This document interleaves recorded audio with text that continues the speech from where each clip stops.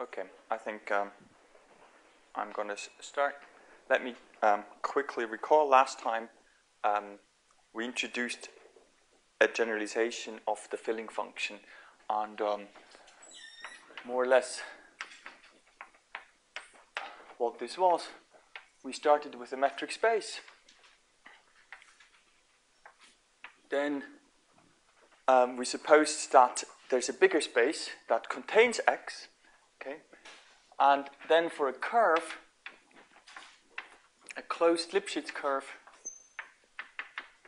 in x, we defined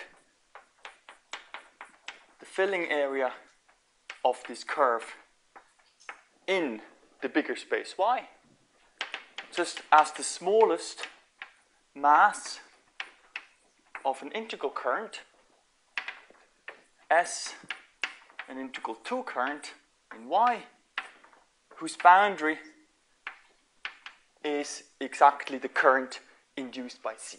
Okay? So maybe I'm just going to call the current, so that's the integral 1 current induced by C. I'm going to call it TC. Okay? So, yes. Okay, so that means you're allowed to leave the space X, right? For example, if you think of the following thing. So you take just this lattice, this one-dimensional grid here in R2, right? So if we already saw that in geometric group theory, you have, the so-called Dehn function, right? So if you just look at curves in here, you can't fill them, okay? However, if you make your space bigger, right, if you embed this somewhere, for example, if you everywhere you put here, you could put like a cap, a half sphere in it, then suddenly you can fill, okay? So that means you can have a lot of holes. If you use an I space Y, right, then you will be able to fill, okay?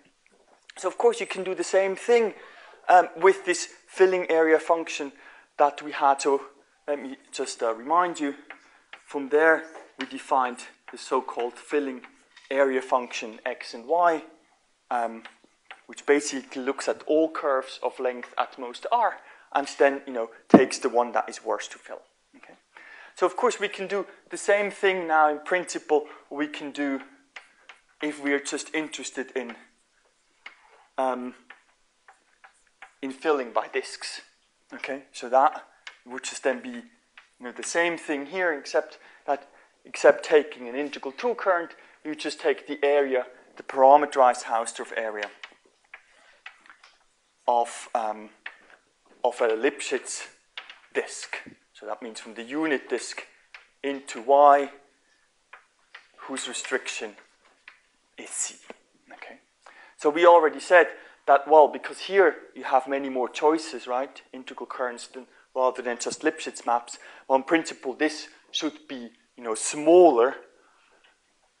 Sorry, I should have a 0 here.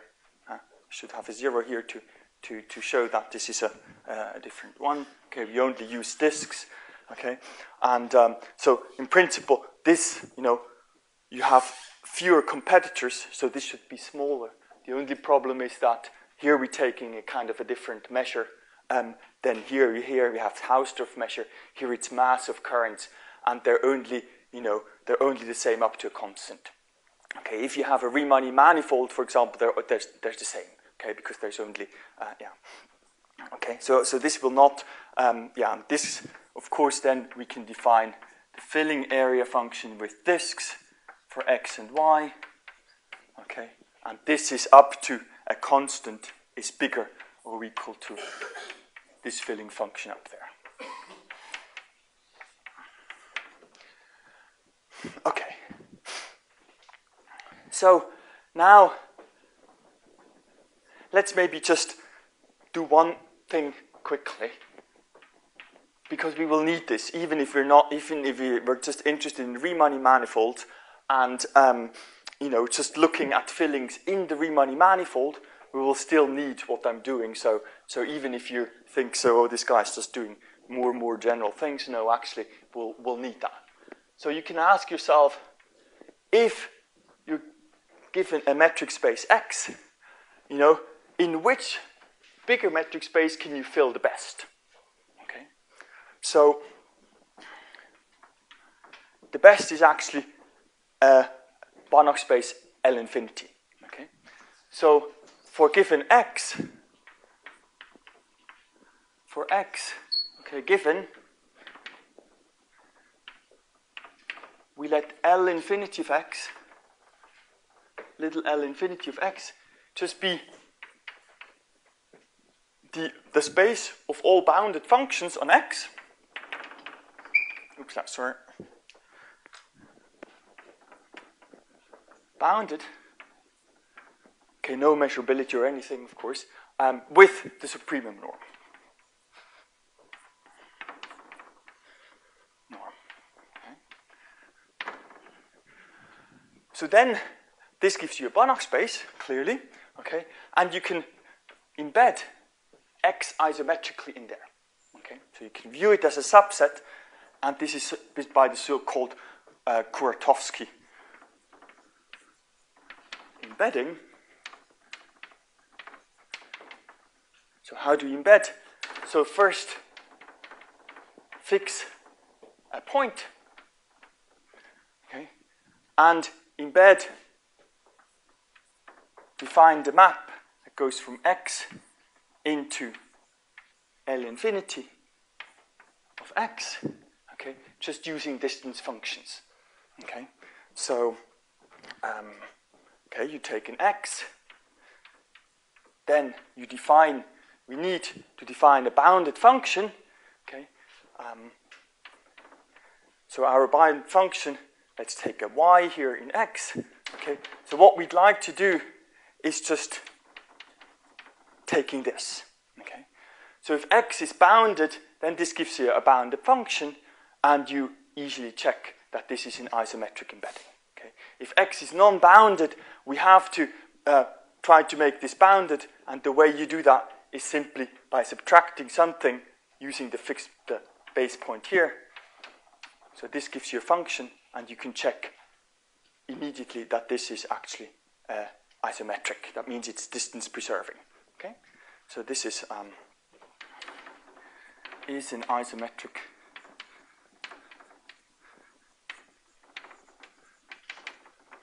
embedding. Okay. So now this L infinity spaces like this have a very nice feature. Okay, and this is a non-trivial. It's not awfully hard to prove, but it's definitely a non-trivial fact. So nice feature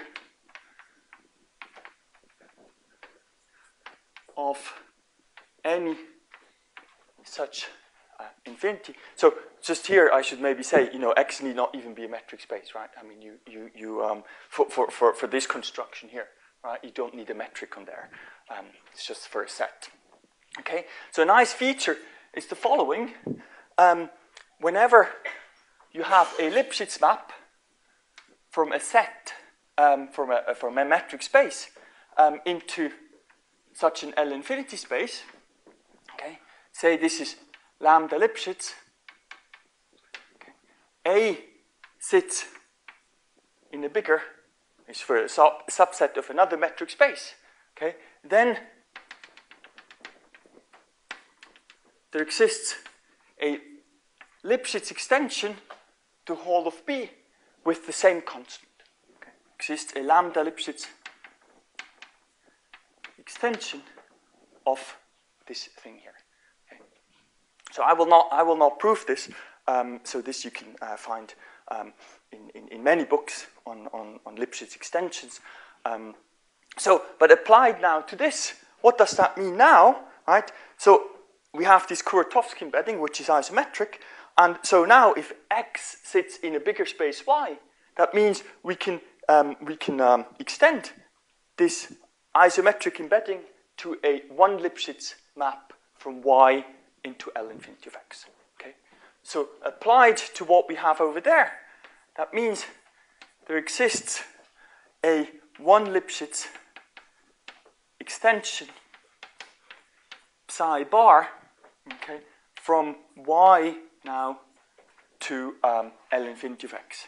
In our setting beforehand, where basically we had the x here, and here we had the Kuratowski embedding, we have this, right? Okay. So as a direct consequence of this now, because one Lipschitz maps, of course, they both don't increase mass and they don't increase Hausdorff area, right? So that means that now for any curve,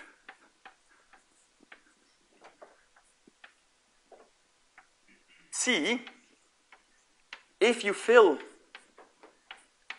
in X, if you fill in L infinity, then you can fill at least as good as in any other metric space that contains y, X, right? So for any metric space Y that contains X, okay?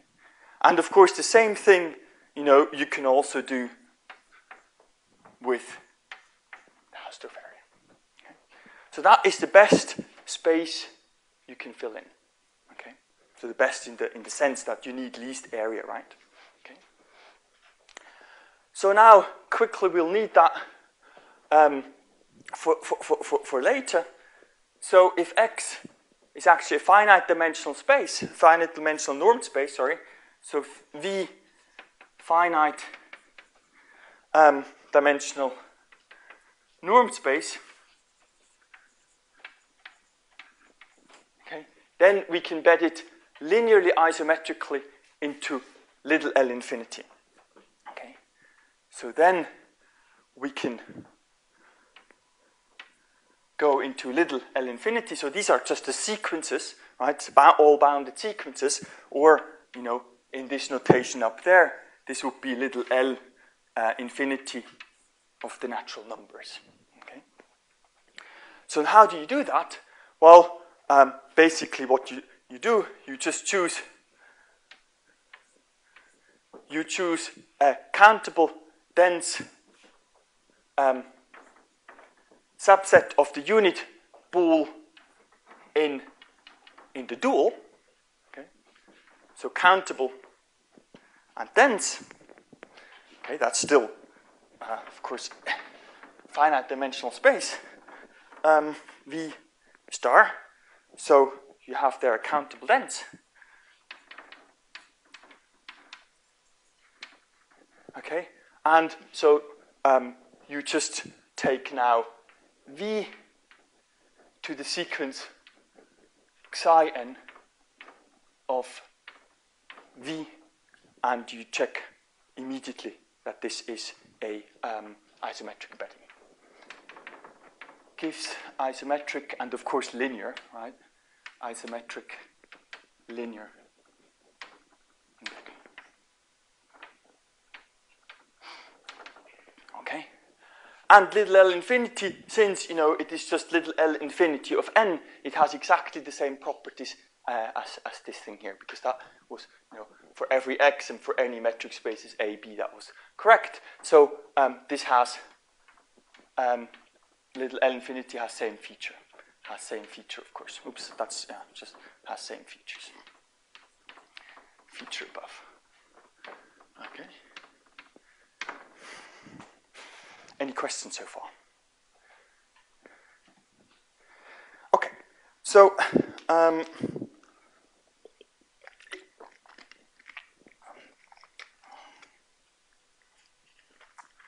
now I'm going to state the theorem that I already announced a few times, and now we're going to prove it. Okay, so this is this theorem about if you have a bit better growth of the filling area function than in Euclidean space, then actually it has to be linear already. So quadratic drops down to linear. So you start with the geodesic space, and I'm going to state a more general version. Right? X a geodesic metric space, and suppose that first of all, there exists a y which is a Y which is a metric space, say again geodesic, complete. Okay, completeness we need in order to make sense, to have integral currency in there. So with Y contains X, and such that Y is at finite distance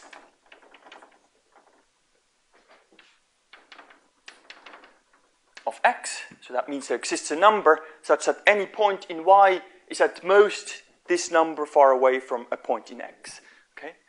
And such that the filling area function, taking curves in X and filling them in Y, that this is at most growing quadratically. Okay? So now whether you take, so this, we know up to constants it's smaller or equal to the one when you take a 0, right? So that's actually a weaker condition if I ask this. Okay? So now, secondly, so here there's nothing about the constant, right? There's the constant doesn't matter, it can be 100,000, it can be smaller or equal to 100,000 times r squared. Okay? So now, furthermore, can you still read this? Is that not too far below? Okay. So suppose there exists, now comes to this optimal, this a bit lower than Euclidean condition. There exists epsilon and r0 such that now the filling area function in X, now we're taking the best one. The smallest one that you can find. Okay? That this is bounded by something a little bit better than in Euclidean space, 1 minus epsilon over 4 pi times r squared for all sufficiently large r, meaning bigger or equal to r0 for some r. Okay? So that means you don't need necessarily to have that in the space itself. You can go to the best space you want, so the smallest filling that you can find anywhere in the universe. Okay? So then the conclusion is then X is Gromov hyperbolic. And thus we have that filling area function even with disks is at most linear. Okay. Is the statement clear? So in particular, if you replace the L infinity of X just by X, okay, then that's the statement that we had beforehand. Okay, and if you replace Y and L infinity of X just by X, then that's the first statement I gave about this term. Okay? So now this is a generalization or a strengthening of what we do. Okay? And even if you're just interested in this classical case where you have X and X as well here, you'll actually end up proving exactly the same thing. So that's why I stated right away like this. Okay, okay, so I should make one remark. Okay, I should have made this already a little while ago. So if V is a two-dimensional normed space,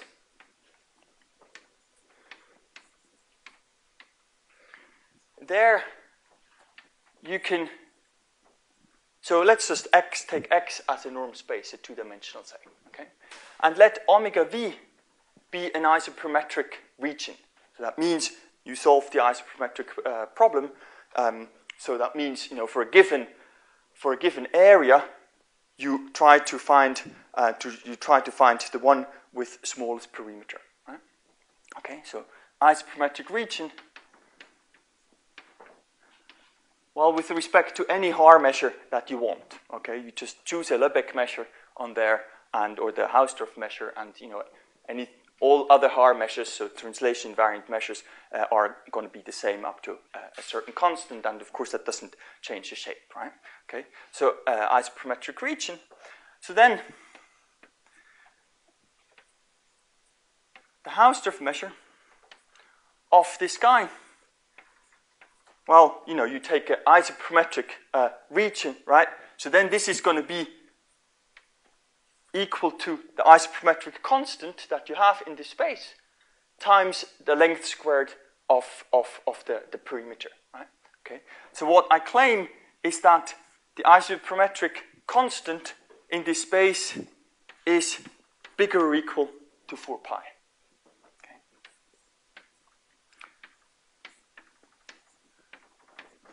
Okay. So the inequality shouldn't be the other way around. Don't be confused. This just means that this is equal to a constant times this, but the isoperimetric constant is bigger or equal than the Euclidean. Okay, so that in some sense it means when you want to fill in Euclidean among all, you know, two-dimensional normed spaces, in Euclidean space you can do it best in some sense, right? You need the isoperimetric constant is the best. Okay, so of course you think now, well, okay, this is actually I don't want to go into that too much. Okay, why this is true. Of course, you can say, well, this is a crucial point for this theorem, right? I mean, you know, so, well, actually, I don't think so, okay? So you could actually restate the theorem as follows. You say, okay, suppose we have a metric space where on the large scale, we can fill a little bit better than in the worst normed space, right? Or in the best normed space, say, okay?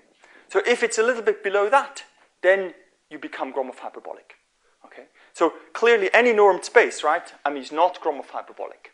So, you know, among all the two-dimensional normed spaces, right, I mean, you can definitely not have a theorem that will give you Gromov hyperbolicity. So you just say, okay, I take, you know, even if this constant were different here, actually we would end up just having the same constant here, which would still be the best thing that you can expect, because among all normed spaces you have this. Okay? Actually, the same thing is true for if you take, instead of the Hausdorff measure, you take the mass of the current induced by this. Okay? So also the mass of this current here will have bigger or equal to this times the length squared. Okay, so the minimum of the two is bigger or equal to that. Okay. So actually, one has more. So this is a result from convex geometry. One has actually more. Okay. So suppose we embed V linearly isometrically. Or no, let me maybe say the following.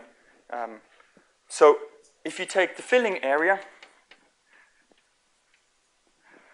of V in little L infinity, to which we, you know, were able to embed linearly isometrically of this curve here, then this is still bigger or equal to this. Okay, so this is actually the same as, so yeah, this is still bigger, is actually the same as this, right? Either if you take 0, then it's going to be this, or otherwise it's going to be this.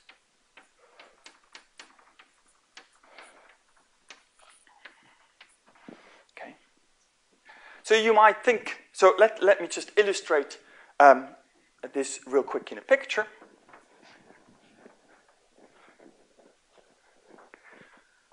So you have here your two-dimensional normed plane, V, and we had it embedded in the best space to fill. Here you have your isoperimetric region in your space. Okay? And now you're looking at fillings in L infinity. Okay? So this is your thing. Here you fill with either with disks or with currents, doesn't matter, okay? So if V, so suppose, you know, if we replaced V and L infinity by, you know, a two-dimensional Euclidean space and the Hilbert space, then it would be trivial, right? Because then we have the orthogonal projection, okay, which is one Lipschitz, okay? However, when you're in, just in normed spaces, you don't have, in general, such a projection anymore. Okay? You don't even have, so I should say there exists no, in general, no one Lipschitz projection. Okay? So you can't just argue saying, well, if I take a filling out in L infinity, then I can just project it down into V, okay? And then basically, it's just, it covers the whole of this region. That doesn't work, okay? So for the mass, okay, so we saw already, that the mass for currents is lower semi-continuous, okay? You can show that there actually exists a projection, okay? Exists a projection, a linear projection, okay, such that the mass is not increased, okay, but it's not one Lipschitz, okay, it distorts lengths, but once you go, so which does not increase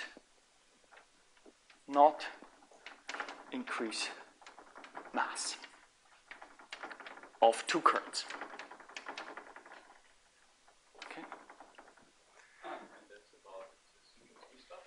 Sorry? No, this is.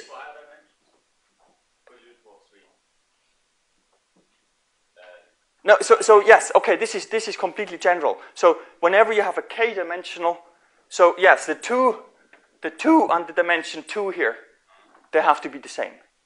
So whenever you have a k-dimensional, suppose you have a k-dimensional here, okay, space, k-dimensional normed space embedded into some other normed space, then you have a projection which does not increase the mass of k currents, okay? And this is a result due to Gromov. So this is Gromov who gave this argument, and you can find it, for example, an easy proof in a paper of Alvarez and Thompson.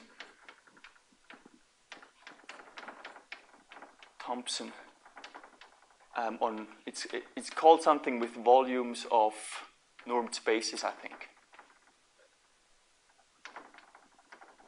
Of normed spaces. Okay. So that's a very nice paper where they describe all kinds of different measures on a normed space, like Haar measures, right? And the properties that they have. Okay. So maybe quite surprisingly, okay. So for 50 years, or 60 years probably now, okay, a similar thing for Hausdorff measure was not at all known, okay? So there's actually still a big open question that asks, well, if you take regions in a k-dimensional normed space, and you have it embedded into another normed space, is the region, the flat region, is this the volume minimizer among all fillings that go outside? Okay. So are plane domains, are they Hausdorff, are they minimizers for the Hausdorff measure? Okay, so big open question. So that's called one of the Busemann-Petit problems.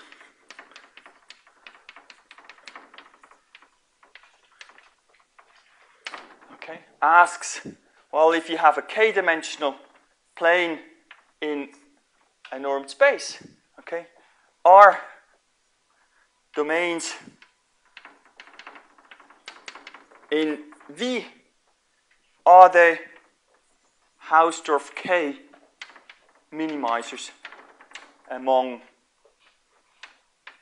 all either disk-shaped or all K surfaces, K-dimensional surfaces with the same boundary.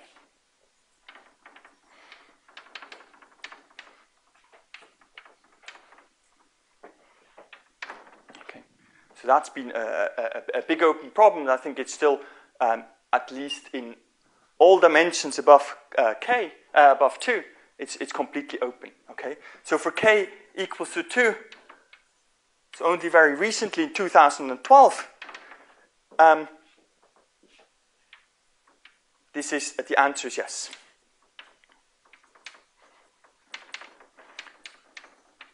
is yes. And this is a paper by Dima Burago, and Ivanov from 2012 in GAFA. Okay. So the answer there is yes. Okay.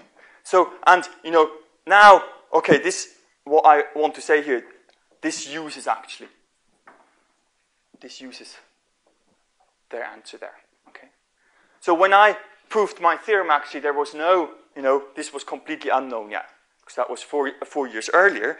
But then actually you can circumvent this problem here by introducing yet another measure, which is actually, bigger or equal to the Hausdorff measure, where it's known that it is, that it minimizers are those, right? And so if you have a better constant than 4 over pi for the Hausdorff measure, okay, so that was the Hausdorff measure here with the Hausdorff measure, okay, but, the Hausdorff measure is bigger than this other measure, okay, then you get it for this other measure. For this other measure, we know it, and then I could use this. Okay, so what I'm going to present now is, just using this answer, because then it's a little bit easier. Okay, so this is still a big open problem, except in dimension 2. Okay. Are there any questions? Okay, now we are almost ready for the proof. We need one more ingredient. And this is a generalization of Rademacher's theorem to Lipschitz maps into metric spaces. Okay, we already saw that with Emanuele. Emanuele went, from Rn into the space of Q tuples, right? Okay, so now we're going to go into an arbitrary metric space. Okay, but there, this is called metric derivatives, because it's more metric rather than really giving you a derivative. So we start with a Lipschitz map from an open set in Rm into an arbitrary metric space. Okay. So now, of course, you can't make sense, right, you can't make sense of this in this metric space. Okay. Of course, you could say, well, that's what we would like, right, for the directional derivative, say. Okay, we would like to take a limit of that, but of course, if you have x just in a metric space, that doesn't make sense. Okay, you could of course say, well, okay, let's embed it into a normed space. Okay, then we can make sense of that. However, if you take L infinity, there, in general, there does not exist a derivative. Okay, so you can't pass to a limit. In many apps. So actually the spaces where you can are called normed spaces with the Radon-Nikodym property, and L infinity doesn't have that. Okay, so the idea of bend, this is now all due to Ben Kirchheim in the 90s. I think the paper is in 94. The idea is to take just metric things. Okay, so instead of looking at difference, we just look at the distances. Okay, we would like to show that in a metric way, so distance-wise, this behaves like a derivative. Okay, so now you can ask, well, sorry, I have f and ph's all over the place. Sorry. Okay, so now you can ask yourself, does this limit here? It's like a directional derivative. Does this exist? Okay. So if it exists, we will call it the metric derivative of phi at the point x in direction v. Okay. So it's the metric derivative if limit exists.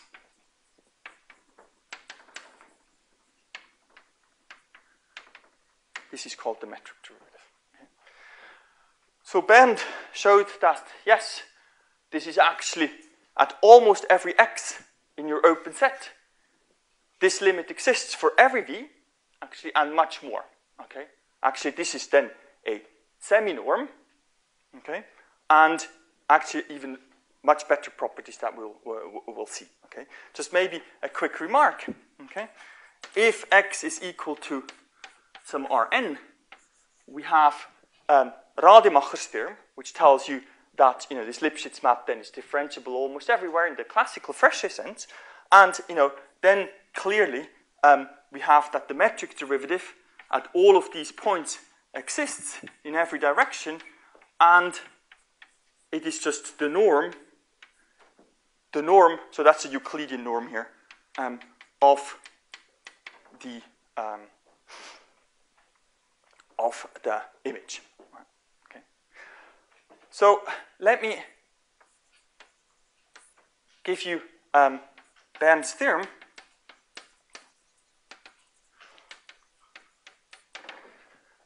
Okay, so if phi is f as above, okay, then the metric derivative exists in almost every point in all directions, exists for almost every x and all v, all directions. Furthermore, we have something much stronger. Okay. Sorry? Oh, yes. Sorry. Yes, of course. I think I said it, didn't I? I hope at least I said it. Yes. Sorry. Otherwise, of course, that's complete nonsense.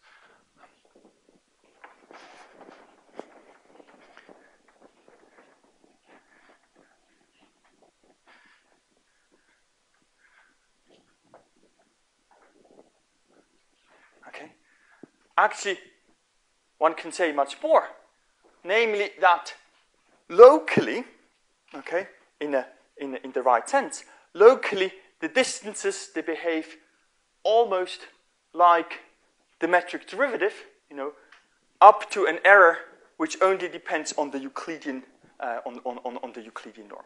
Okay, so furthermore, there exists countably many compact sets with the following property, such that firstly, they fill out almost everything of U. Okay. Secondly, the metric derivative exists at every point and in every direction of a given Ci, exists for all x in Ci and for all v. Now comes the crucial property. For every epsilon and every I, there exists a radius depending on I on the set Ci and epsilon, such that now I look at the distance of such that for every x in Ci, the distance of phi x plus v, phi x plus w is comparable to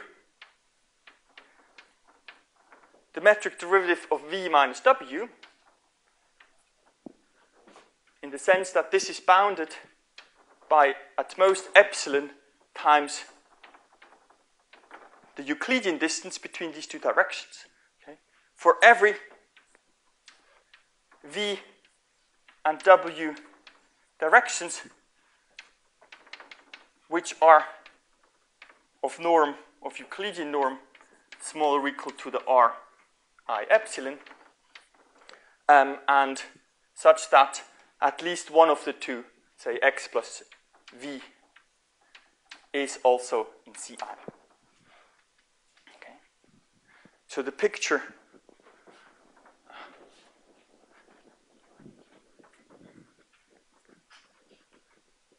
oops, okay, well, the second part of the thing will be much more important for us. Okay, so the thing is just, you have here a set Ci, say, okay, and basically it says that for every point x in here, okay, if you go into two directions, so that's x plus v, x plus w, okay, then the distance of the images, okay, is comparable to the metric derivative, in the, basically, right, in this direction here, okay, plus an error, okay. So let me give a few consequences of this, or let's call it consequence. Maybe let me do it over here. Consequence. Okay. So the metric derivative at any point of a Ci is a semi-norm. Okay. So this basically follows almost directly from this. Okay. You can check immediately that this has to be a semi-norm now. Okay. So m d phi x is semi-norm. So that just means it has all the properties of a norm, except that maybe certain vectors are 0, right? For every x in every Ci. Okay. Furthermore, just quickly, if phi is by Lipschitz, for example, then it's a norm. Okay. Because then the metric derivative can never be, in no direction can be 0, right? So that's, yeah. So that's a first. And then a second consequence, which we will need, is the following. So suppose x is in Ci is such that m d phi x is actually a norm. Then for every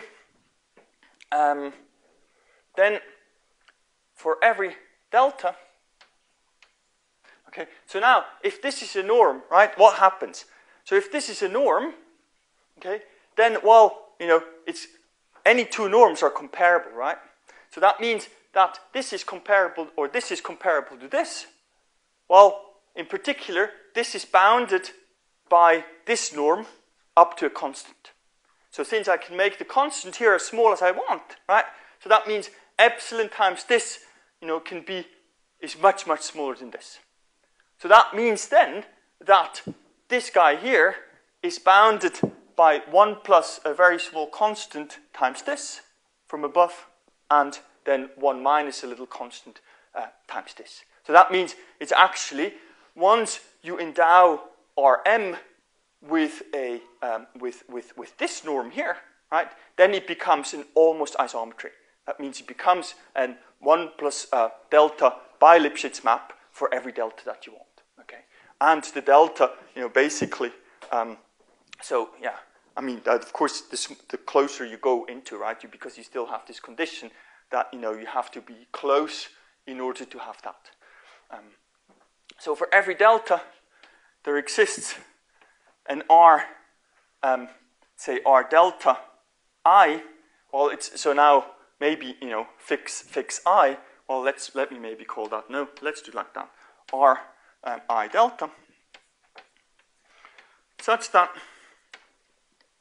the map phi from Ci, a little ball around x of this radius Ri delta. So now, together with this norm, the metric derivative norm, to x, this is 1 plus delta by Lipschitz.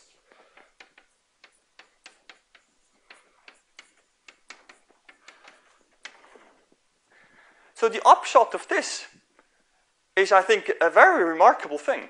That whenever you have a Lipschitz map, say a bi-Lipschitz map, from an open set of Rm into a metric space, then in this metric space, you find pieces that are arbitrarily close to normed spaces, or to at least, to pieces in a normed space of dimension m, right?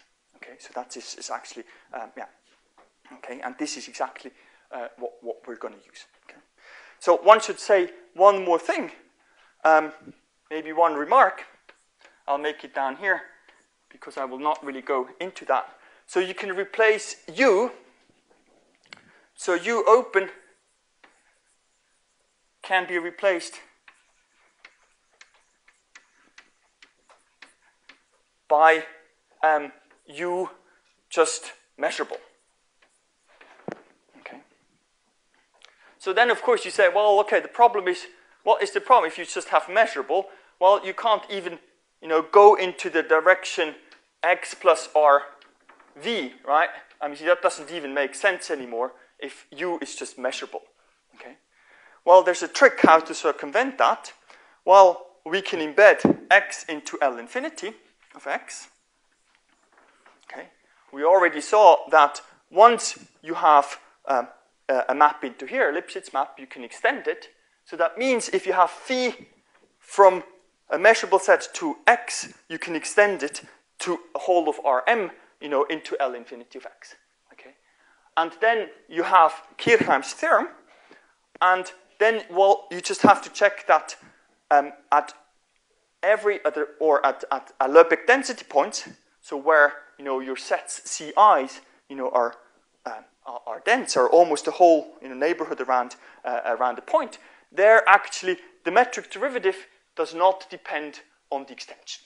Okay, which kind of makes sense, because you have only, when you zoom in, you have only tiny holes whose size is much, much smaller than, right, the distance. And then, you can just, if you hit a point where, it's not defined, you can just move a tiny bit away, and since it's Lipschitz, it doesn't make a big difference. So this you can actually replace just by a trick like this. Okay. Any questions so far?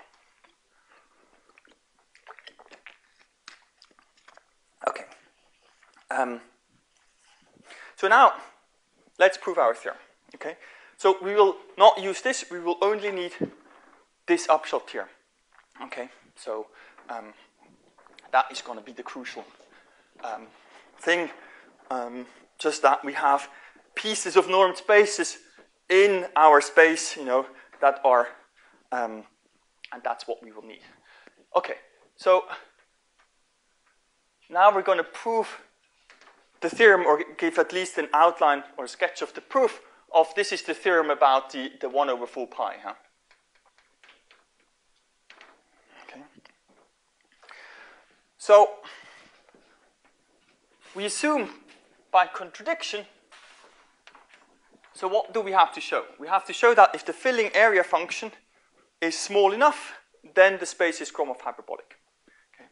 So assume by contradiction x is not Gromov hyperbolic.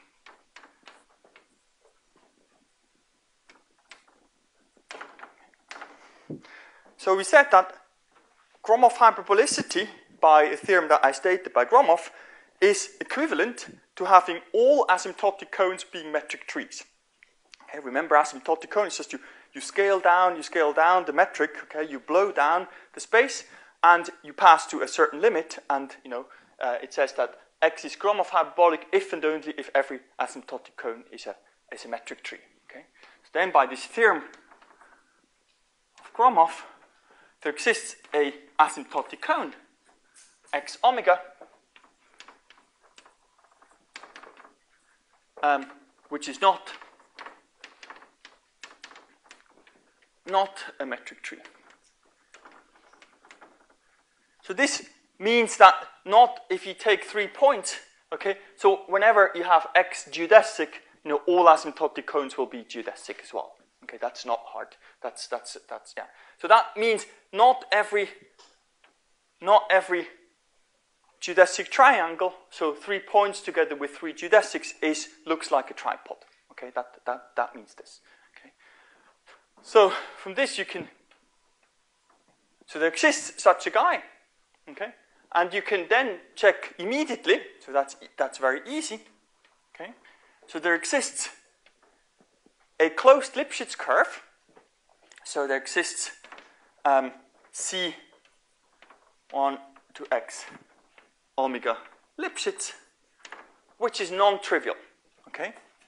Such that, now I'm going to use the same notation as earlier today. Tc is the integral 1 current, okay? That is induced by C, just by integration, right? So this is basically the push forward of, now I interpret C as being parameterized on the interval 0, 1. It's just this push forward. Okay? Such that this guy here is non-zero. Okay? So the basic has so actually you can characterize metric trees as follows. You can characterize metric trees by saying a geodesic metric space is a metric tree if and only if for every integral current, integral 1 current,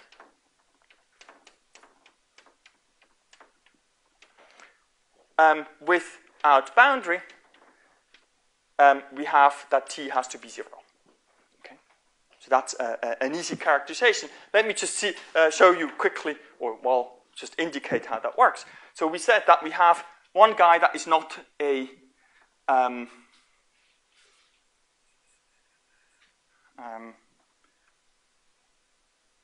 it's not a geodesic. It's not the tripod. Okay. So basically, what you do, you just have to show, that's now this guy here. I take such a curve, which is not a tripod, and I just need to find a Lipschitz form, a Lipschitz 1 form that doesn't cancel out, right? Okay. So basically, you just take here a function f, which is 1 here, and then goes outside very quickly to 0. Okay. These guys here are geodesics. So you take a distance function, so you have to have an f and a pi, right? A Lipschitz form, okay? And you just take pi, you take a distance function, say from this point here, okay? And since this is a geodesic, integration of the derivative of this will just give the derivative 1, okay? And you just have to choose this neighborhood where f is non-zero, so small that this curve doesn't come inside here. But you'll find that because you have, it's not a tripod. Okay, so that's a very easy thing. Okay, so now we've seen that is basically because we know that the filling function is quadratic, with respect. So that is because the filling area function of x in y is at most quadratic, right? So we showed, or at least gave an indication of the proof, that then any asymptotic cone has an honest quadratic isoperimetric inequality. Okay, so that we had as a proposition at the end of Wednesday. Okay, so we know that, and we don't actually need the whole thing. We just need the existence of a 2 current, integral 2 current, in the asymptotic cone, whose boundary is this current up there. Okay, so there exists. We even know that is one, whose mass is at most quadratic in the mass of T. Okay. So now clearly, because T is non-zero, S can also not be 0. Okay, that means that S is not equal to 0. Okay. So now we said that integer rectifiable currents are basically just sums of integrations over bi-Lipschitz pieces. Right? So we had the representation theorem, which is basically like in Euclidean space, right? That integral or integer rectifiable currents are just integration over countably H2 rectifiable sets. Okay? So that gives us that S is actually the sum of currents of the following form. Remember this. So for a theta I, these are L1 functions on certain subsets which are integer valued, okay, and the phi i's are bi-Lipschitz. Phi i's, there are bi-Lipschitz from subsets to R2 to X to the asymptotic cone, bi-Lipschitz. Okay. So this is basically just integration, right, over the domain, okay, times this function, and this is the push forward. Okay. So since S is not 0, well, there exists at least one guy here that is not 0, right? Okay. So that means we have now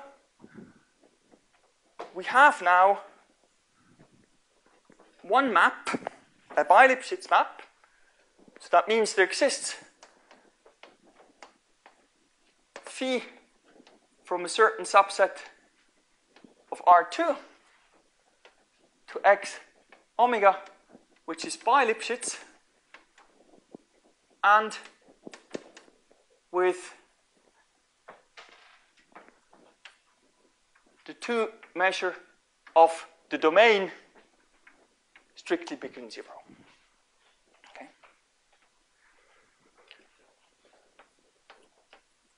So now we basically use just this upshot of Bern's theorem. Okay.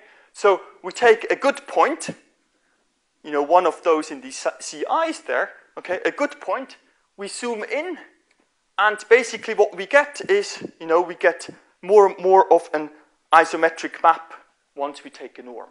Okay. So the basic thing is the following.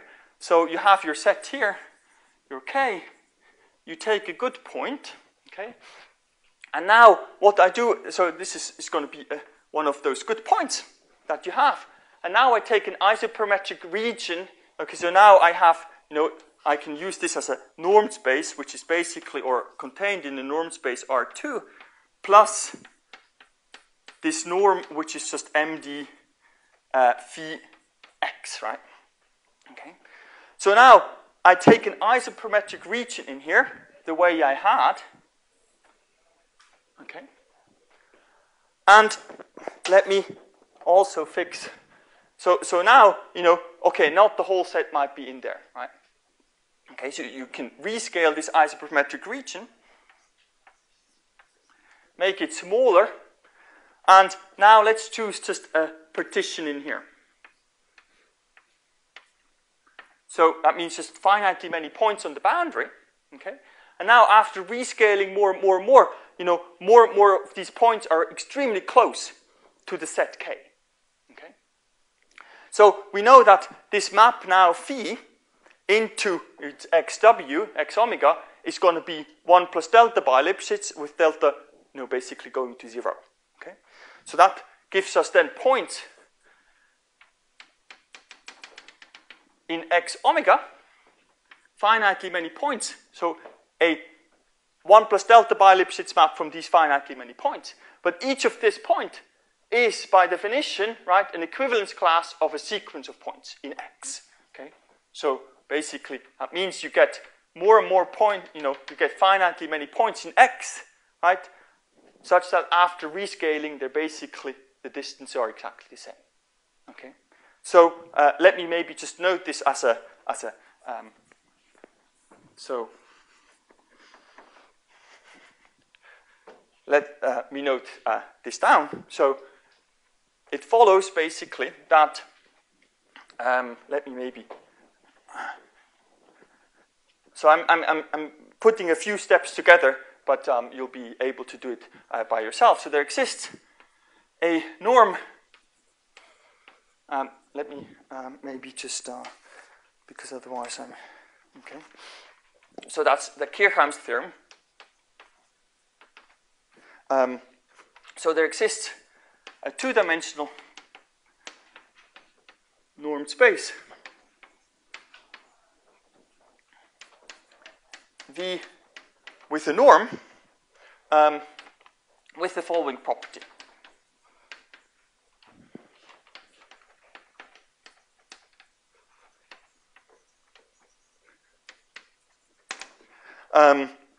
So if we take an isoperimetric region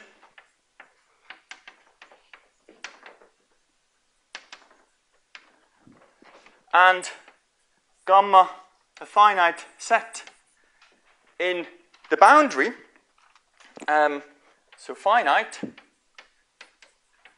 and you take a delta bigger than 0, then there exists an R, arbitrary small, and there exists a bi-Lipschitz map which goes from gamma together with the metric coming from the norm to, now instead of x omega, I'll take x right away because we only have finitely many points, right? Always finitely many points. You know, you can do a comparison between the asymptotic cone and the space itself. And that's the rescaling, the blowing down, such that this guy here is 1 plus delta by Lipschitz. Okay. So that's basically what I explained, just, you know, putting all these few steps together. Okay. So now I'm just going to argue the rest. I'm just going to argue in pictures. So let me just draw a picture. So here is our space, our two-dimensional plane V. Here is our isoperimetric region omega V. So then we take a partition of the boundary. That's gamma. So then we have our map psi into, now this goes to x with the rescaled metric, and that's a 1 plus delta by Lipschitz map. Okay, of these points in gamma. Okay. Now we would like to construct a curve, right? So I mean, the main idea is now simply to say, okay, well, here we have an isoperimetric region. Okay, so now this curve we can almost map to a curve in here. Simply by now we can construct a curve by just adding geodesics. So these are geodesics. Okay? So that gives me a curve in this space here. We already know that, that in X for long curves, we can fill it in L infinity very, very well. Okay? Or we can make very small. That means so here we can fill in L infinity of X RD. We can fill this extremely well. Okay? So we get to filling. Okay? Let me call this the current S. Okay? We can fill this curve. So let me maybe say this curve, let me call this maybe C. Okay? So this curve C, we have an S such that the mass of S is bounded by 1 minus epsilon over 4 pi times the length squared of C. Okay? So now I want to transport this back into here. Right?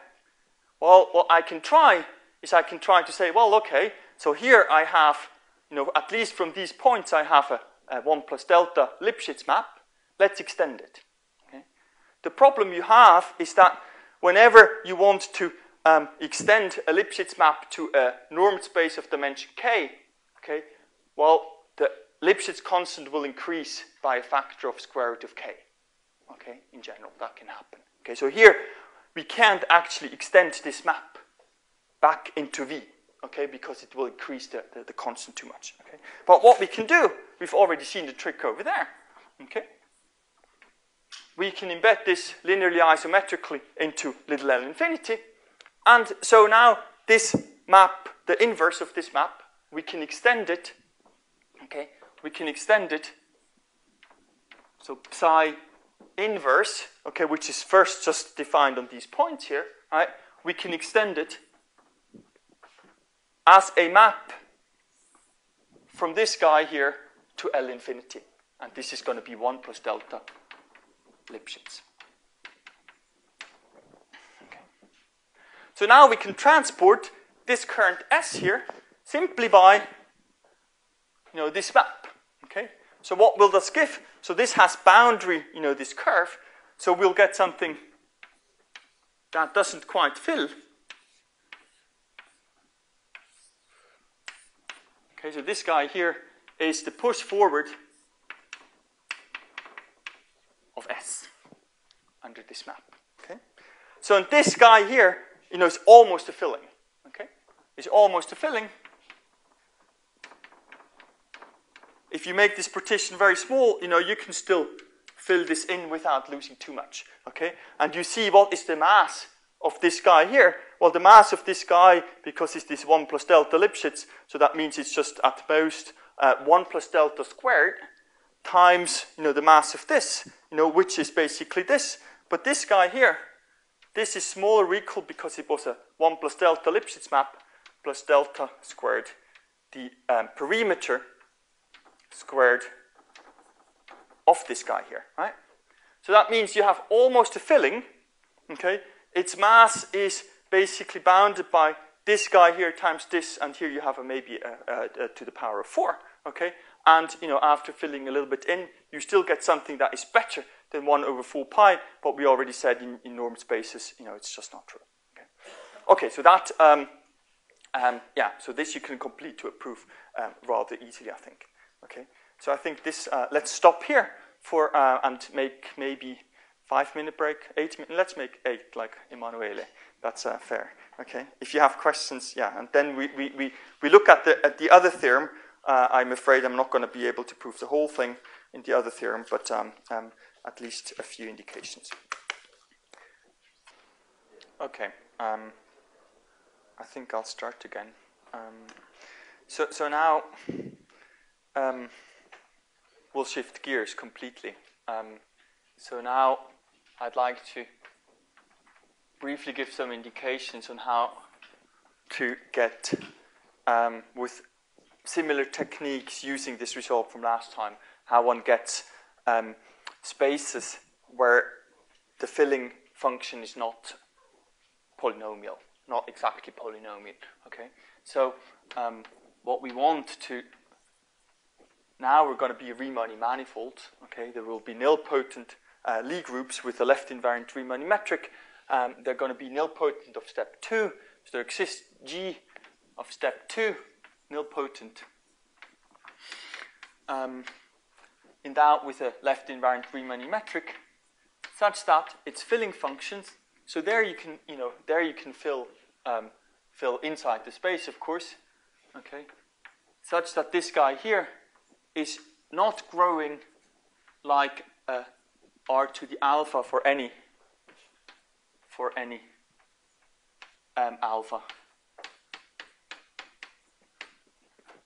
real number. Okay, so just one thing. Okay, we can of course not take L infinity here, right? Okay, because when you fill in L infinity, it's always quadratic. Okay, because it's a normed space. There you can basically, if you have a curve, you just take all the straight lines to a point, and that gives you quadratic filling. So I mean, there, don't mess with that. So that, okay. So yes, let me just recall quickly what is again a step 2 nilpotent group. So we'll always have simply connected. Okay. So G is of step 2. So now that's the preparations. Preps. Okay, so G of step 2, remember G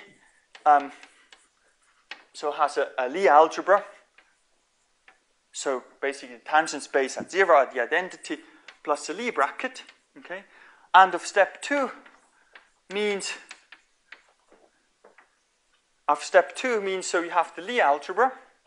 Okay, now you take the subspace generated by the Lie brackets. Okay, so this is the subspace generated by the Lie brackets. Okay, so any VW, the Lie bracket, and you take linear combinations. Okay, so this has to be non-trivial for step 2, non-trivial. So a proper subspace which is not 0. And then if you pass to one more step, if you now take, if you now take an element of here, and you take the Lie bracket with anything in the Lie algebra, then this becomes 0. Okay, that means of step 2. Okay, for example, Euclidean space, you would already here you would be finished, right? Because the Lie bracket is just abelian. So yeah. Okay, so now we'll denote this by W. Okay, this is a subspace now of G, and now if you I'll just show you that the Lie algebra has a very nice structure actually. Okay, so now let V be any complementary subspace. Let V be a subspace of G such that G is the direct sum of V plus W. Okay. So these are just now two subspaces. Okay. So what can we deduce from this? Okay. So you can deduce, first of all, that W, any element of W bracket with a guy in V or any guy in G, right, is going to give 0. Okay. So we have VW is equal to 0. That means just a 0 space, subspace, and that's the same as W and W, of course. Okay, and we have that the linear subspace created by linear combinations of elements in here, Lie brackets, this is exactly W. Okay. So, and that means, in other words, and that's basically a definition, G is a Carnot group. Is that only a subspace of V, W? No, it is the whole thing. Okay. Yes. It's the whole thing because once that this guy here, right, is generated by things in here. Okay, but whenever you take a thing in W, the bracket is anyway 0. Okay, so when you have an element in W, right, you cannot generate anything at all.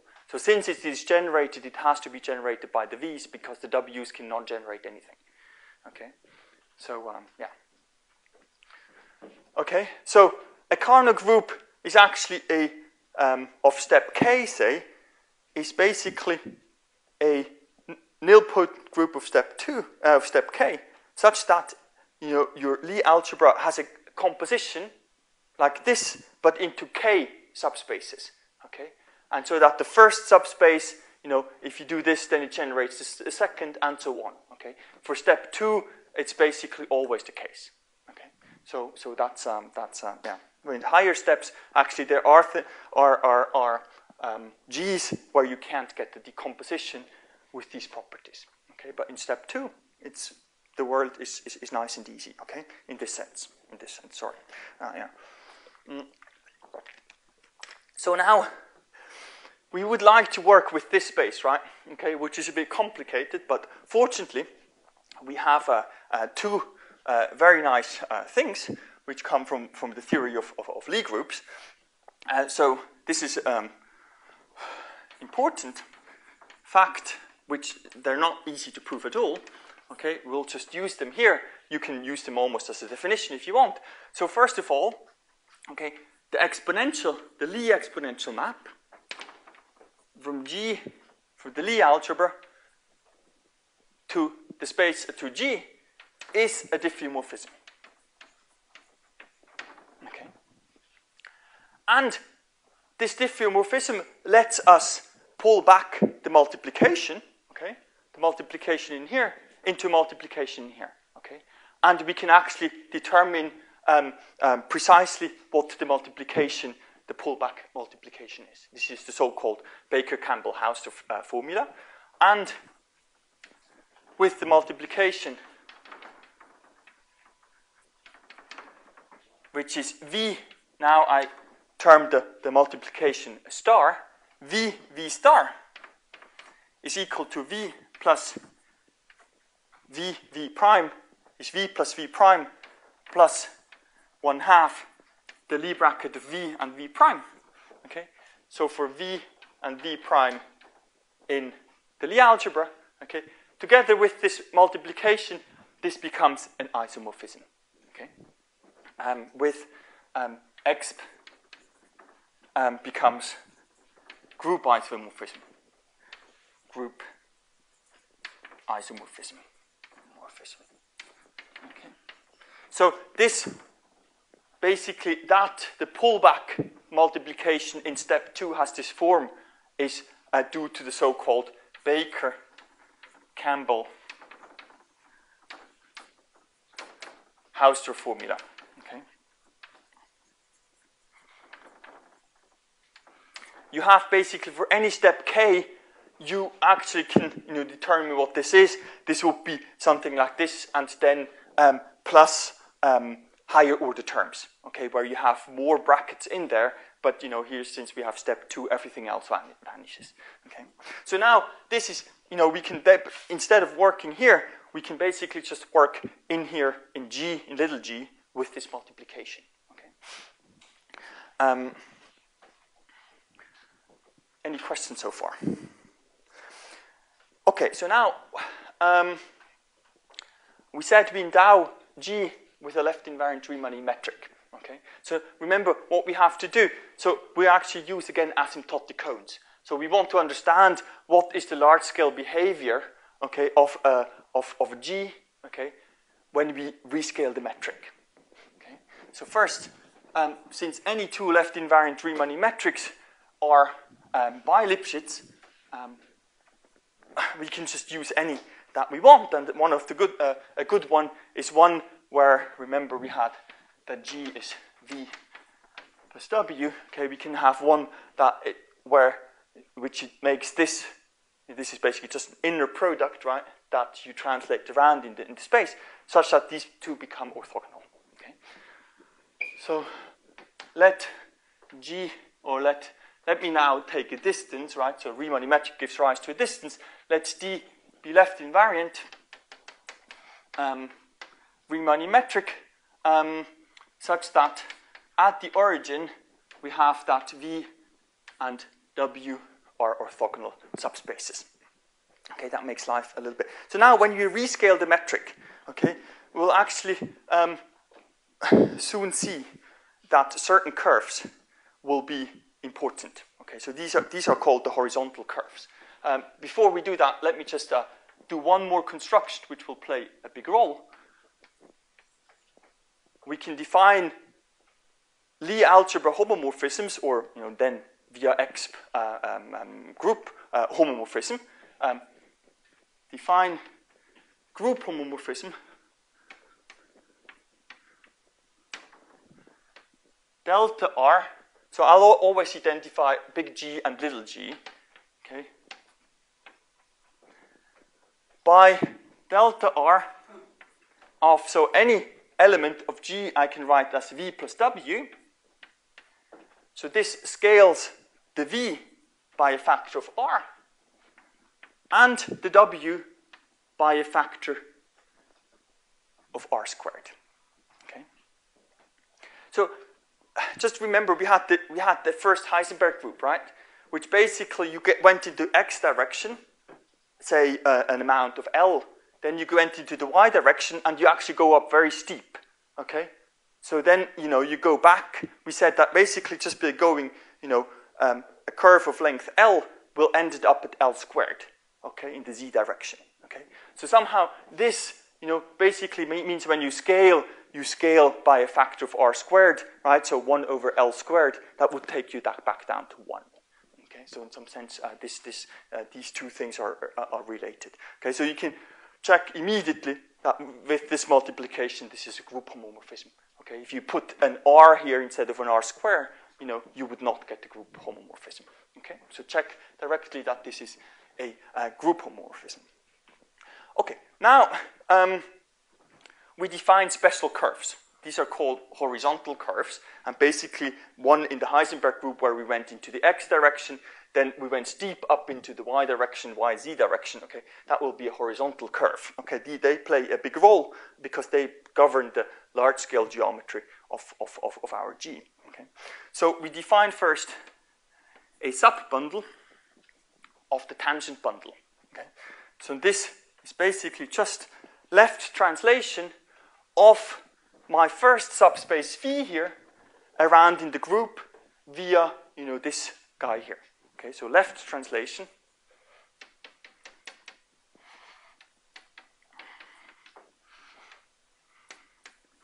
Left translations of V. Okay, so this is a subbundle of the tangent bundle, and it's called the horizontal bundle. Okay.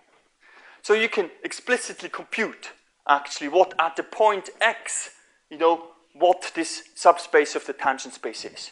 Okay, so you can compute directly just using this guy here. So if I take at the point x in G, this is just all the v's plus 1/2 Lie bracket of x and v, where v is in V. Okay, so this you can just do using this. It's a one-line computation. Okay, so now a curve C to G, which I always identify with little g as before. So say piecewise C1, or just C1, is called horizontal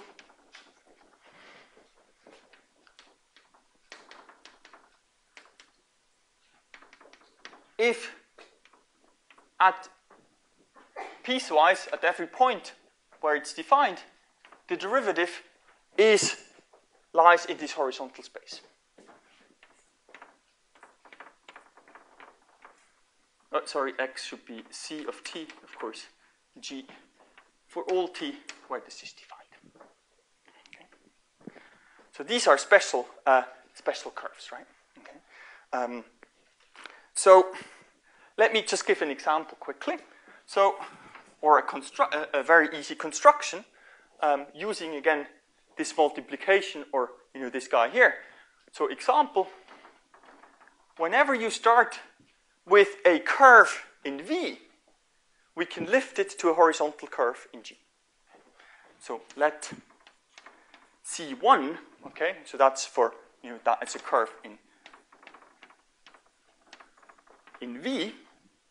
Say again piecewise C1, okay, and define C2 of t as the integral from 0 to t, 1/2 times the integral, of the bracket of C1 of S with C1 prime of S ds. Okay. So then you can, then just using this or more or less this, right? So if you calculate the derivative at the point t of, so then C, so this is, right, for every t, this is an element of W now, okay, because that's always in W is a subspace, so that gives you something there. So if I take C1 plus C2 now, this gives you a curve in G, okay, in V plus W, okay, so then this is horizontal. clearly, because if I take the derivative, I get C1 prime plus the derivative of this, which is just 1/2 this evaluated at t. Okay, so this is horizontal. Very nice. So for every curve, we have in V, we have a horizontal curve in G. Okay, and clearly, and if I take the length with respect to this D0 metric of C, okay, this is simply just the length in V with the Euclidean metric, right? With the metric basically, which fixes there, of C1. Okay. So that gives us a means of creating curves, and it gives us a means of computing the length, which is extremely easy. Okay. So now, please interrupt me if you have questions.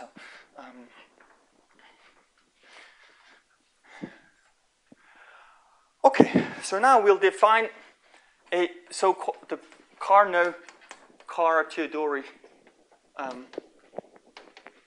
Dori metric. So this is a new metric which is more adapted to the large scale, as we will see. Okay, so this is usually denoted by DC or DCC. Okay, so this is, maybe let me write DCC, because otherwise C and 0 they look extremely close in my bad handwriting.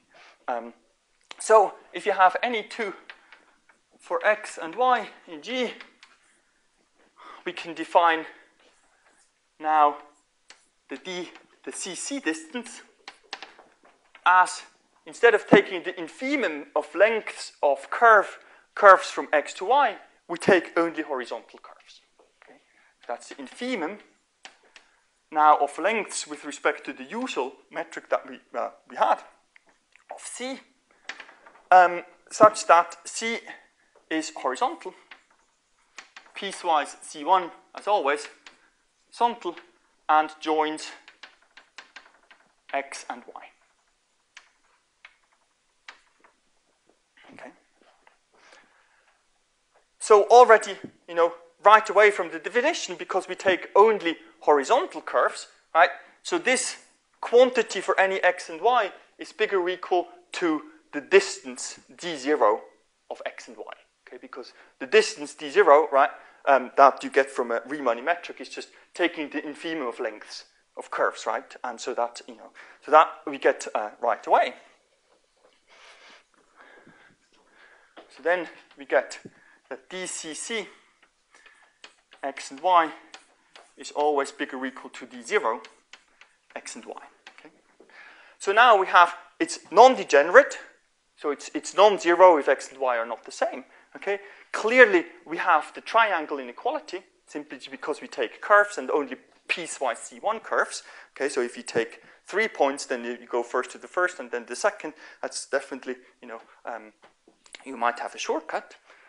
So the only thing that we have to check, well, can we actually, join any 2 points by such a horizontal curve? Okay, that means, is this actually a metric? If we want to show that, we have to show that we have a curve, a piecewise C1 curve, between any 2 points. Okay, so in step 2 again, this is easy. Okay, so let's show this is a metric.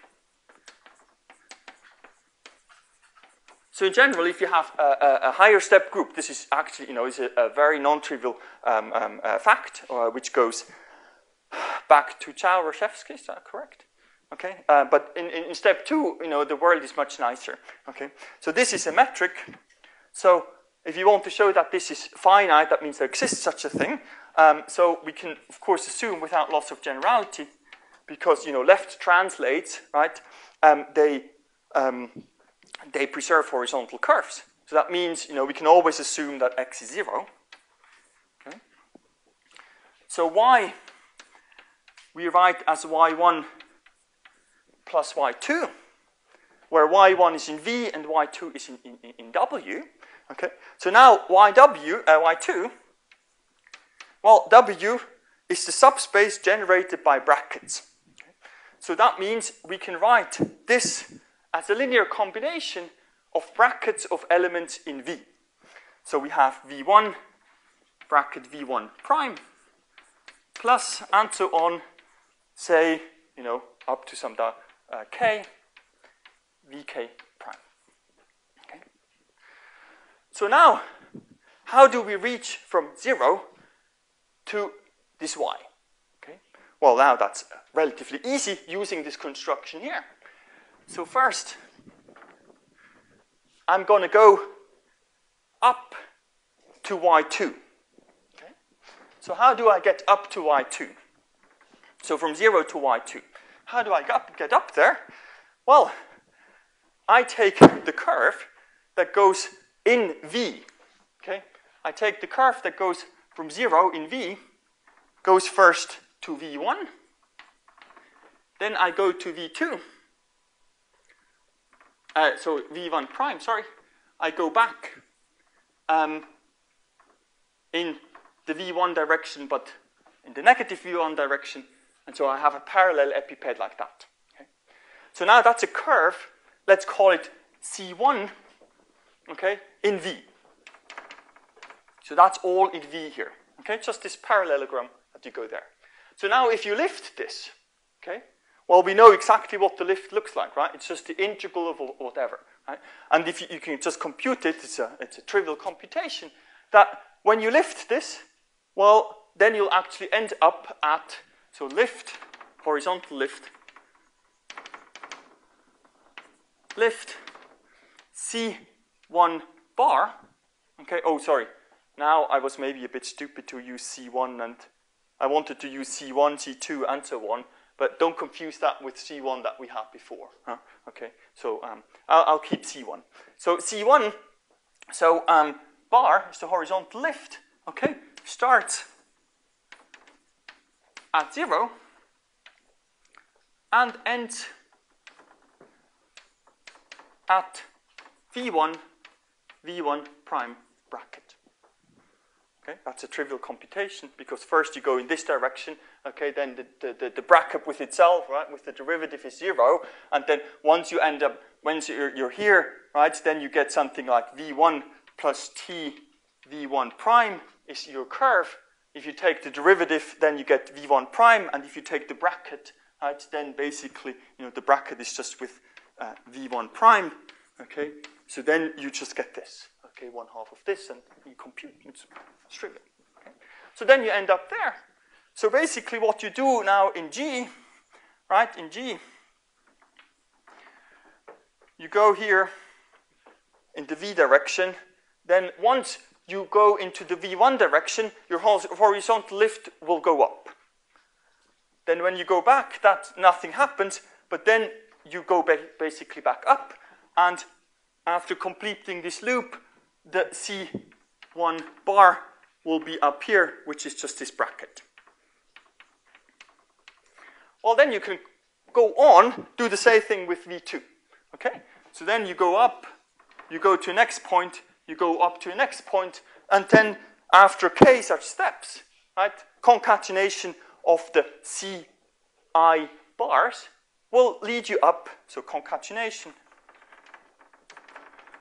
of C1 bar until Ck bar, okay, gives horizontal curve from 0 to y2. Okay, and now you just have to go in the direction. So now you just, the last leg that you do, you just go in direction y1. Okay. And that bracket with y2 is 0, so the lift is going to be the same thing. Okay? So then, plus the leg, in direction y1, gives what you want. Gives horizontal C from 0 to y. And that means that the distance, the CC distance from 0 to y is smaller or equal to this length of this C, which is smaller than infinity. Okay? So that gives you that. This is a very yeah. So actually, if you inspect this a bit closer, this argument. Right? So here actually, so you'll see something better. Okay. So a closer inspection gives you the following. Closer inspection gives you that if you take all the CC distances from point 0 to y, where now y is in the one ball around 0, and so around 0 of radius 1 with respect to the d0 metric, that this is finite. Okay? So basically, right, so what did we say? The length of this guy here is actually the length of this curve just in V, right? Because we said always the horizontal lift has the same length as the curve in V. So basically here, you would just have, 2 times the length of this, 2 times the length of this, and you add up, okay? But what is the sum, here, how many terms do you need? Well, you basically only need, 2 times the dimension of V, okay? So K is at the most 2 times V, okay? So since your D0 metric, is bi-Lipschitz on, bounded balls, it's bi-Lipschitz to just a Euclidean metric, okay? So that means, basically, you can compare all these things just with Euclidean stuff, okay? So that means then that actually you'll get this, okay? So that's it basically almost comes from this, plus the fact that locally, your G with the D0 metric is just Euclidean space, or bi-Lipschitz to Euclidean space. Okay, so now, why do I want this? Well, a direct consequence of this is the following.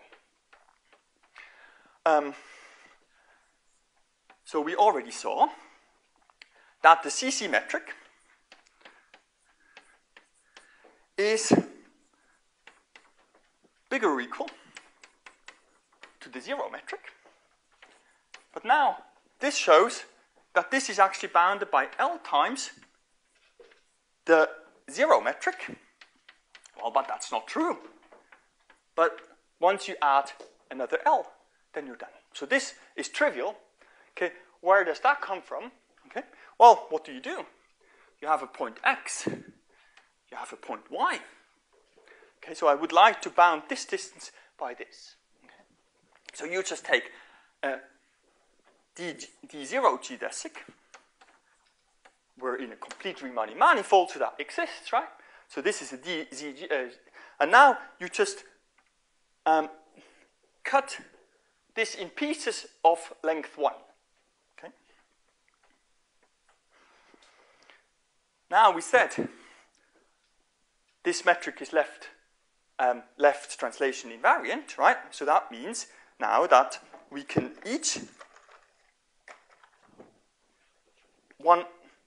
each of these guys here, we know the distance, right, is bounded by L times by L. Okay, so this distance here in the CC metric has distance smaller than L in DCC metric. Okay, so you have L, okay, and then maybe you have a rest. Okay, but that you can only also, say that this is smaller or equal to L. Okay, so you get this immediately. Okay, so that is that. So why is this nice? Well, what does that say?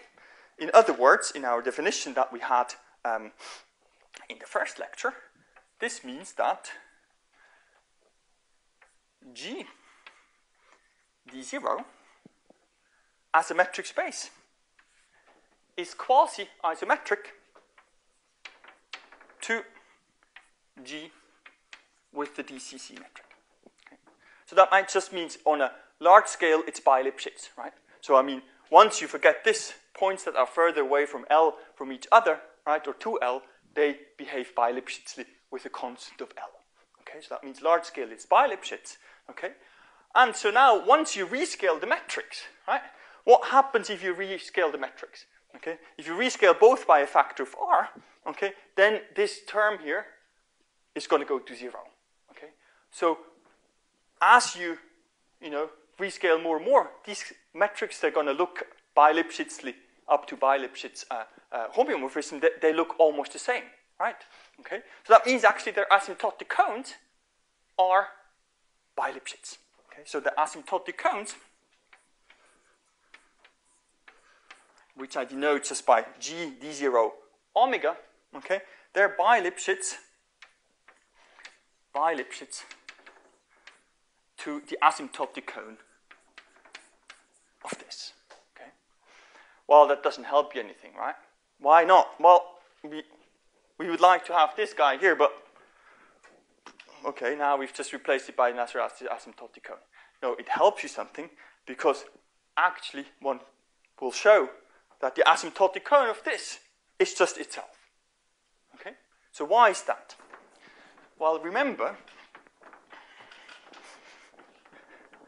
we had this homomorphisms delta r, okay, which basically in the Lie algebra, they rescale things, right? Okay? So note that it's again a trivial computation, okay, that delta r, so if C is horizontal curve in G, then the length in the D0 metric of now this homomorphism here composed, so once you rescale in some sense this metric by this homomorphism, okay, so this is exactly r times the length d0 of C. Okay. So this is simply because horizontal means you're in V, right? And the vectors in V, they're scaled by r. Okay, and the W directions, they would be scaled by r squared. So there you can actually not say, I mean, you can still say something, but it's just an inequality. Okay, so but this just now tells us that the delta r, once you pass to the CC metric, okay, is a homothethy. Okay, okay, so that means, so in the CC metric, delta r of x and delta r of y, this is just exactly r times the DCC metric of x and y. Okay, so this space is a little bit like, yeah, okay, and now if you rescale the metric, well, then you have always the same space, right? Just an isometric copy of the same space. And since it's proper, right? Since it's proper, that means now that G DCC, any asymptotic cone, is just the space itself. A little bit like a Euclidean space. Okay. So that means now we know at least that the asymptotic cone of this guy here is bi-Lipschitz to the CC guy. Okay. So actually, one can show that for any Carnot group of any step, that every asymptotic cone is actually isometric to this guy, and this is a deep theorem of Ponceau. Okay. So one can actually show much more, but here for step 2 and bi-Lipschitz, it's extremely easy. Any questions? Okay, so now we understand a little bit better the large-scale geometry of our groups that we want to know. So now we do a little construction. How you get, and that's also I think quite useful, even though also quite easy again. So we do a construction, how to get from a step 2 group to another step 2 group. Okay. So we start again G of step 2 with Lie algebra as before. Something like this. Okay. So now I can construct a new step 2 group as follows. I take any subspace of W, and I just quotient out this subspace. Okay. So then the Lie bracket, once I quotient out everything, this becomes a Lie bracket on, on the new thing. Okay, and that gives me a new group. Okay. So now I'll just do it for one vector because that's what we need. Okay. So let U be any element of W, say of course not 0, otherwise it doesn't make too much sense. Okay, and define a new group, GU, okay, such that it's Lie algebra. That's the Lie algebra of GU. Okay, but this is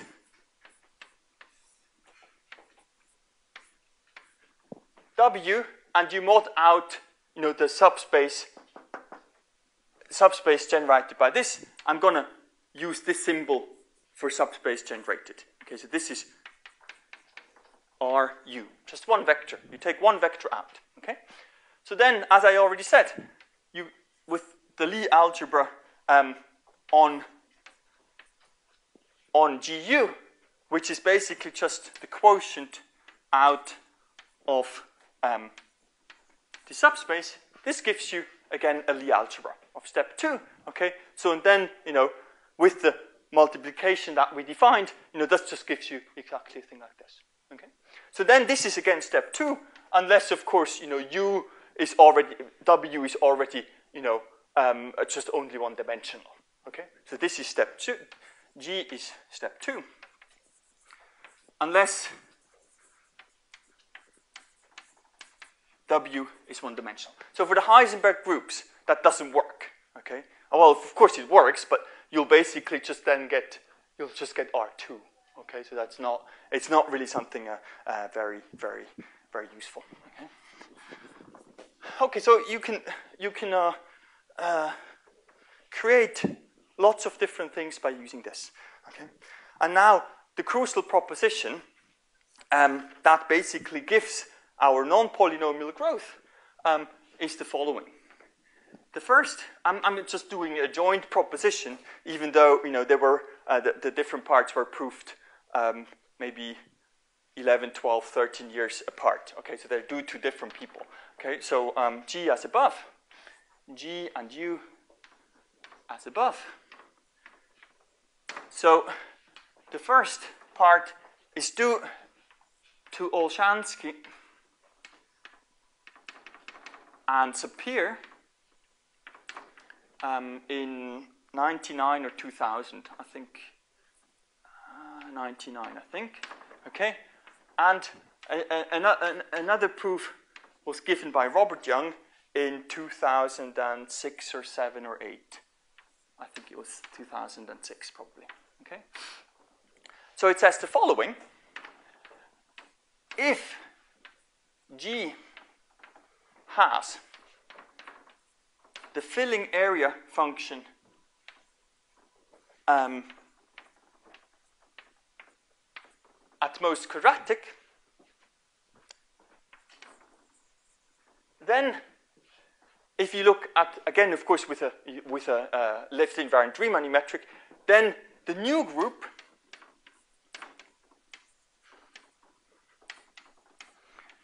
is bounded by R squared log R on a large scale. Okay? So you don't lose much from quadratic, you go to this. Okay? So now you can complement it with the following, and so now, in the second part, that's the part where I came in with the geometric measure theory argument in 2011. So maybe I should say, many people suspected, okay, and they even wrote so, that so these guys here wrote, we can prove this, we are unable to prove that it's actually again quadratic. Okay, so it was expected, it was more or less expected that this should be again quadratic. Okay, so however, it's not always quadratic. So now if, and I don't need anything about this. So this I don't need. It's again a completely new thing, it's just starting from there. So if U is such that U cannot be written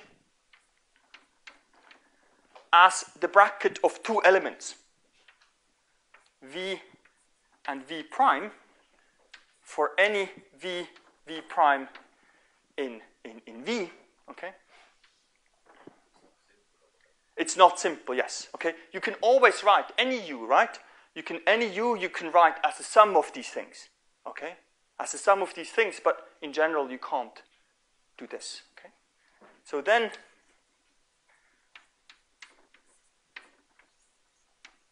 you can't have quadratic. Okay? So actually you can't have quadratic even if you use higher topological things.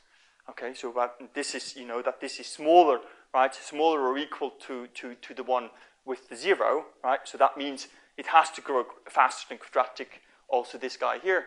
And once, you know, you can meet both of these conditions, that you have this and this condition here, then you're done.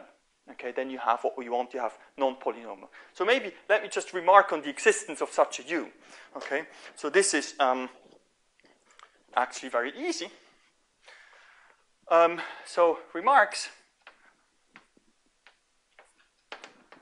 First one is that as soon as, whenever the dimension of W is bigger or equal to 2 times the dimension of V, there exists U as in B. Well, why is that? Well, sorry? No, I think it is bigger or equal. Okay, so why is that? So, you know, you can just look at the following map, right? So V cross V goes to W, and V prime, they go to this guy here. Okay, so here you have a two times dimension of V-dimensional space, right? So its image, and because it's bilinear, its image can only, you know, have dimension at most 2 times the dimension of V, right? Okay, so now, okay, that's exactly why Ben asked the question, okay? But of course, you know, this actually, the image is a cone, okay? So what you can do, you can actually take just, you know, the boundary of the unit ball, say, in V, right? So that has now dimension of V minus 1, you know, and you can still generate everything like that because you can just, you know, take the scaling factor over there, okay? So that has dimension, image has dimension, smaller or equal to 2 times dimension of V minus 1, okay? And then that means there must be something in this thing if it has dimension bigger or equal to this, okay? So that you get right away, okay? So now, this thing here, okay? So what does that say, right? We already said the higher Heisenberg groups, they in principle, they have a quadratic isoperimetric inequality, okay? The problem though is there that the dimension of the vertical space, right, W, is 1. So, okay. However, there exists a construction exactly like in the Heisenberg group, where you start with a basically the way you go from H1 to Hn, you can do that with any step 2 group. Okay, you can pass to a similar construction.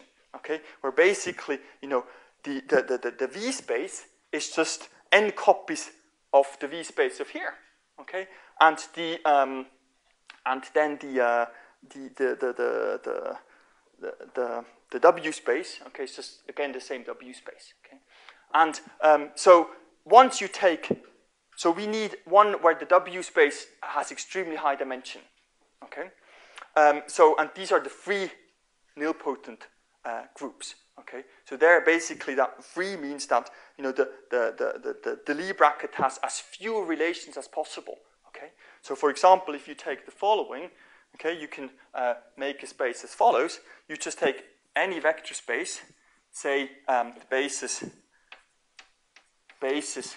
E1 until EK.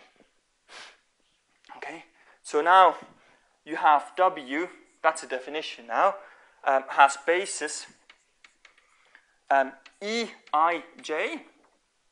where I is smaller or bigger or equal to 1, smaller than j, smaller or equal to k. Okay, so that has a lot bigger dimension, right, than the dimension k here. Okay, and now you just define the Lie bracket in such a way that Ei, Ej gives you Eij. And that's called, so now, you know, this gives you a Lie bracket. And so the dimension of W is very big, right? You can, yeah. And so this guy, G V plus W, okay, is called free. Free of step 2. Okay. So now this doesn't satisfy this. Okay, this you can actually show that it has, you know, a cubic filling function. Okay, a little bit like in the Heisenberg group. A very similar argument. Okay, so now, but how do you pass? Now what you can do a little bit like going from H1 to H2. You can do the following. Now you take, one usually calls it the central product. Okay, it's the one that has G, let me call GZ. Okay, it has the V is going to be V plus V, and the W is going to be the same. Okay, and the Lie bracket is just the sum of Lie brackets. So, and the Lie bracket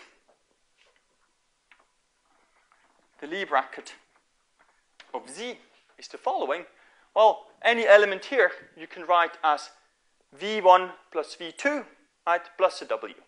So V1 plus V2 plus a W, and you have V1 prime plus V2 prime plus W prime. Okay, so the W's, they don't contribute anything to the Lie bracket, but you just take, so that's the Z guy, right? It's V1 prime plus V2 prime. Okay, and that gives you a Lie bracket. Okay, so it gives you a new guy. Okay, so if the K is big enough, you know, the dimension here is much bigger. It's basically, you know, K, almost K squared, right? So then you get still 2K, and you can show similarly to the higher Heisenberg group. You can show that. So can show. So that's again Olshansky's appear, the same paper. You can show that this guy here, the filling area function of G central product with itself, is quadratic. Okay. A little bit, yeah, okay. So then this has very big, you know, the very big dimension here, so you can achieve this, okay? So that means there exists G and U satisfying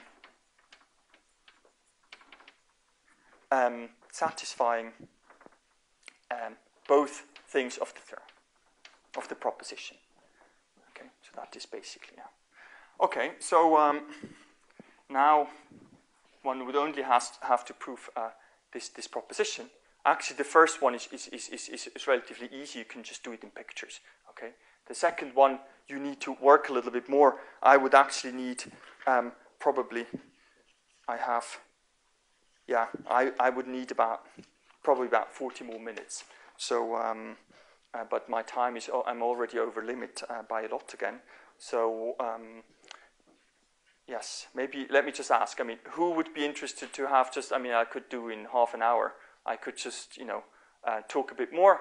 For those who would be interested, you can just say no, and I'll accept it. But those who are interested, I'd be glad to just continue in half an hour or 20 minutes or whatever. And if people are not, even if there's only one interested, I can give it. So if someone is interested, I'll be here in half an hour. You'll be interested. Okay, so we'll do it. Let's do it in half an hour. Is that okay? Yes, perfect. Okay, in half an hour, and then it's at least the first one you can do in 10 minutes with pictures, and everyone will understand everything. The second one, we need the machinery that we set up, so we're also ready for that. Okay, thank you very much for your attention.